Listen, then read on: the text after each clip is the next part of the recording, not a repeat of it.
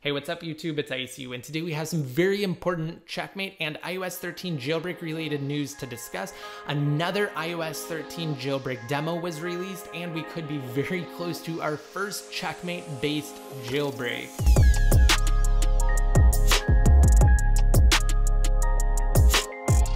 This is really the biggest news since Checkm8 released a video showing that he could verbose boot on his iPhone 10.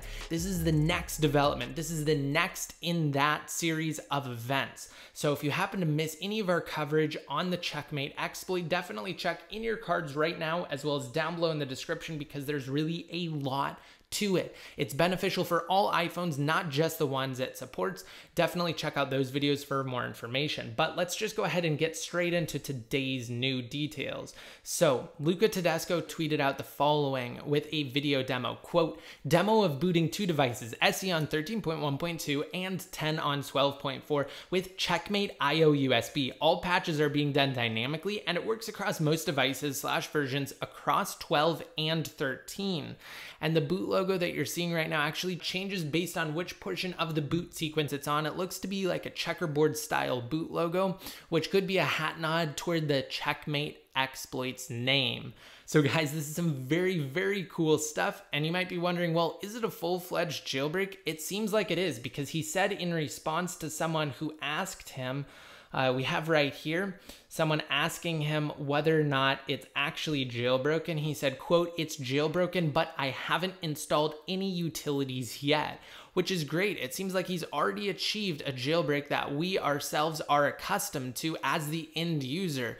So potentially it could already be ready for tweak installation, seeing as in his original tweet, he did say that the patches are being done dynamically. So he might have already finished applying the necessary jailbreak patches, again, that are required to get us to what we would know and recognize as a jailbreak. And as for a release, I found this interesting too. He said that it will be released as soon as we fix a couple of known bugs. Now, in the past, Luca said that he doesn't plan on releasing any more jailbreak utilities. That's seemingly changed. I'm going to keep you guys fully updated as the situation develops and progresses, so be sure to subscribe if you have yet to. Also, click that notification bell to ensure that you don't miss out anytime we release new videos.